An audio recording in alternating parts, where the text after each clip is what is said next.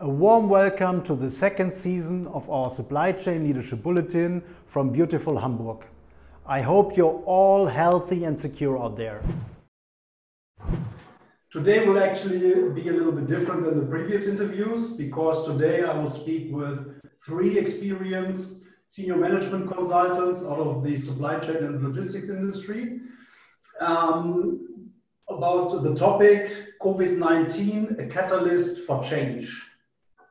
So a warm welcome to Andreas, Ludger and Stefan to our Supply Chain Leadership Bulletin. Let me shortly introduce you to the audience.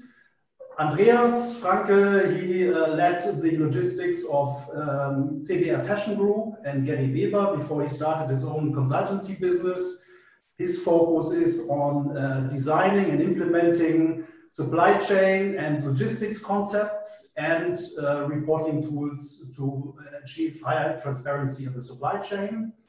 Ludger Tillmann. Ludger kept top management positions at big international companies like Esprit and Schaeffler Automotive, both in Europe and in Asia.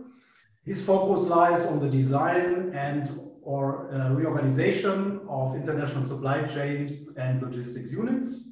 And Stefan Meyer. Stefan kept top management positions at Fiege Logistics and actually has own management experience in every field of contract logistics. Consequently, his focus is on supporting large-scale in- and outsourcing projects with a special focus on contracting and negotiation. So welcome again. It's a pleasure to have you here. Actually, I checked and we combine a century of senior management and consulting experience here today in this virtual room, which is really nice. If you need more information on the participants, please check the info box down below the video. The topic is COVID-19, a catalyst for change. We discussed actually regularly during this crisis, and there were 2 things we all had in common, a mutual theme, if you will.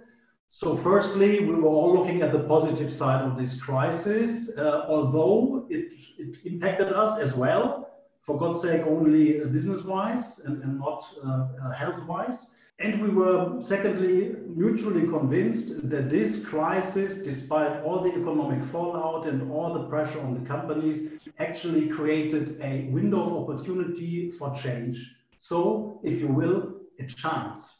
Thanks for the extensive introduction, Carsten. And I like it so much how the Chinese see it from their side. And there is a crisis and opportunity combined in one word, and it's Wei Ji. Great. So it's really interesting. I didn't know it as well, that there's one word describing completely 2 different situations. But as we said, it is both a crisis and a huge chance. So if we talk about catalysts for change, Andreas, what is your observation in your segment, in your industry? Okay, Carsten, thank you for your invitation and the short introduction. In our actual projects and discussions with company leaders, we realize that the crisis shows us a lack of steering competence of supply chain activities. So crisis as a catalyst for supply chain control. And what I mean is that in recent years, a number of very good systems have been developed that allows us to track processes to specific milestones in order to act or react. And furthermore, the fast-moving consumer goods companies worked hard on multiple channels for B2B and B2C, but the different channels are still not linked in planning and operational management. So COVID-19 has forced us to slow down or even stop supply chains, to shift goods between the channels, and then to restart them in a controlled models. This competence of steering instead of monitoring will become more and more important. So we have to achieve higher competence of control by understanding our business partners even better. So we should keep in touch with suppliers, not only concerning on target dates, much more we should know their actual production times, real capacities, opening times, and we have to discuss our different pursuits of interest. So a better mutual understanding between retailers and suppliers will enable a real control of the supply chain, which allows slowing down or speed up our delivering processes. Additionally, in case of omni-channel activities, we have to consider our channels not only under technical, but also under physical aspects. So we have to design and adopt our processes with a more holistic, centralized approach to enable a switch of capacities between the different channels. So, and from my point of view, COVID-19 shows us more than any other business issue that the time of bias-driven supply chain is over, and we change to a cross-functional supply and demand logic over all stakeholders. So only those companies who succeed in integrating suppliers and link the channels and processes in a technical and physical context will be able to take control of the supply chain. Okay. So thanks very much for this perspective. Stefan, what do you observe in your segment or in your projects? And yeah, thanks, Carsten, for coming together first of all in this interesting format. So what I experience right now is that the crisis situation discloses very openly the quality you have in the relationship with your 3PL partner, with your logistics partner. And it turns out whether there's a real partnership or whether that's just a service provider relationship. So typically in my outsourcing projects, when it comes to the negotiation process and the contract design process, you obviously design scenarios and you try to find the right models and the right mechanics how to cope with the consequences and impacts if these scenarios come in place. For instance, like significant increases in volumes, decreases in volumes, or structural changes. But the interesting thing is that in the current situation, it is so obvious that I tend to say no contract, no warehousing contract in the market might have foreseen all consequences that we are faced with right now. So we have significant changes. We have a long duration, we have an impact on the entire supply chain as basically every country and every company is affected. So I'm pretty sure no one has taken good provisions in the contracts. And this means both parties, both contract parties need to improvise, say they have to immediately find the right, reasonable and working solutions. And at the same time, they need to find they need to consider the special situation the parties are in, their room to maneuver and their special constraints. So what I'm trying to say is now it automatically turns out if you have a fair partnership and both parties are interested in surviving the situation together on eye level, or whether you just have purchased a piece of logistics and your service provider, first of all, takes care for himself and then maybe for your problems. Yeah. And to be fair, at this point, I have to say, of course, that even the service providers, of course, will find out if they have a fair relationship and a fair partnership with their customers. So it's vice versa as well. And for me, it's really good because it is a kind of ultimate test for your logistics relationship. And I expect pretty much two things. On the one hand, that existing service contracts will need to be adapted or renegotiated because it now becomes obvious that there is a need for change and a need for adaptation. On the other hand, the customer side is forced to rethink completely the way how to outsource and how to interact with your 3PL partner. So for me, it's good news, bottom line, because I have to say, even before the crisis, there has been a high need to adapt the way how we interact between customers, the principals, and their service providers. So for me, it's good news because I expect there's a high need for consultancy in this field. Mm-hmm. So it speaks for sustainability and a long-term sight, even in this crisis situation. Ludger, so what is your perspective? Where do you see catalyst effects on acceleration due to this crisis? So I think, Andreas and Stefan, you are so much right. I only can fully support you on your statements, and allow me to provide some food for thoughts on the relevance of collaboration and cooperation here.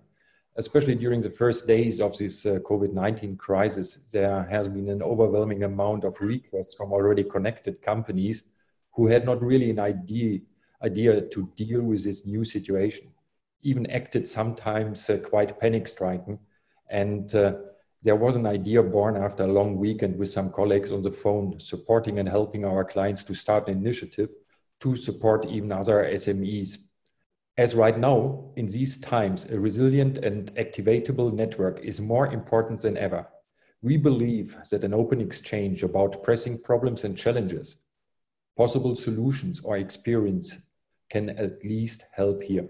And sometimes it is also a coincidence, and this is already happening every single day with our initiative, that we have found the right contact at the right moment. We want to be there available to the SME entrepreneur with our strengths, our network in these times, and to show you with advice and action on your side more possibilities and ways. No matter whether we can solve the problem by ourselves or not, we would like at least to try to help with our know-how and our contacts. We cannot promise you there anything, but it's much better than not trying anything. We're firmly convinced that we are currently facing gigantic challenges that we only can overcome together. And therefore collaboration will be one of the key aspects. You can have a look on our webpage, and for sure Carsten will put it in the bio. And we have there got some quite impressive entrepreneurs, consultants and coaches from various industries who have a hell of know-how and the passion to support. The good old times before Corona will not come back. The consistency is gone. And please do not forget, trust enables cooperation. Cooperation enables integration. Integration enables reduction of cost and process complexity. And not to forget, especially during these times, the business is designed and lived by people. Yeah, it's really thanks for all of the perspectives actually, and as well, Ludger, yours, because my perspective is actually similar, but with another spin. Collaboration you mentioned, it's crucial. People are doing business, humans are interacting. This is, as you know, a part of my business. So for me, actually, the crisis is a catalyst for leadership and corporate culture, because in such a situation, you see in a very brutal way, if your organization is agile, if you have a good corporate culture, and if you have a strong and visionary leadership in place or not. Simply because if you don't have that, your company, your organization will not be able to adapt as forcefully and quickly as you need to. So actually, I take the leadership responsible because I saw some really strange things, some actualism, like firing people on specialist level or middle management at the early beginning of the crisis, where you don't have any sight how it will develop. I think this is quite short term. And at the same time, I take leadership responsible for losing speed due to a silo mentality. So actually this time is a chance for leadership, because leadership is forced to be agile, forced to be brave, forced to be transparent. So it's a chance for you to step up as a leader and to gather your organization behind you. So I do hope that these people will not fall back into their old habits afterwards. So take it as a build on that, and nearly reinvent themselves as leaders. And on the corporate culture side, actually such a crisis can be turned into a huge pride, because coping with it successfully can create pride in an organization. So you overcome silos, You have extraordinary performance. You have a completely different spirit in your organization. And so I can only say and call for leadership to really build on this as well and enforce your cultural agendas now, because now you have a very good fundament. Pride is a perfect fundament for building a better corporate culture. So watch my videos in the first season of the Supply Chain Leadership Bulletin, especially 9 and 10 on leadership and 2 on corporate culture. Actually, thank you very much for these perspectives. I would like to summarize somehow that the COVID-19 crisis is a catalyst for change. It actually created a window of opportunity. So the question is how to use it. What do you think? Or what do you say? I think being active. Don't wait for others to answer your questions that come up right now, but be active, yeah, and rethink how we want to work and we want to act. Yeah, for me, it's building on the positives, and at the same time, you have to cope with the crisis, but at the same time, never lose sight on your long-term strategic goals. Correct. And definitely also do not underestimate, really activate your network. Yeah, don't be shy. Yeah, there's a hell of people are under the same impressions and in the same situation, and you need to communicate. Yeah, and communicate also open and honest to your employees, but also to your colleagues. You will be really surprised, yeah, what you can achieve in really such a short time frame when you are open to the answers and the perspective of others. Yeah, really start doing something. So my advice to all retail companies is to take the chance, start integration with all business partners, stop monitoring processes, only start to steer the process, start to control your supply chain, and take the chance and take the experiences of the last weeks to optimize. So actually, it's easy for us, you know, to give advice to others. We are consultants, but there's something, an expression I like: practice what you preach. I think it's very important. So what did we actually do to take something positive out of this situation, or to bring something positive to the situation? So I initiated an initiative, KMU for Germany, and you can find us under kmufürdeutschland.de. And it was very clearly the target to find a couple of entrepreneurs, some friendly consultants, some coaches, and so on, to help the SMEs. And therefore, we have now a group of 10 people who are acting basically completely free of charge for SMEs who are asking for support, who are desperate to understand ways out of the crisis, to want to get a different perspective, to want and have a sparring partner. And of course, but not of course, but as a fact, so we are all for part of this initiative. Thank you very much, all of you. It was a pleasure and as well fun to discuss with you and to understand your perspectives. And I think there were some really important things for our audience. So thank you very much, and talk to you in person as soon as possible. Thanks. Yeah. Bye. Thanks for Bye.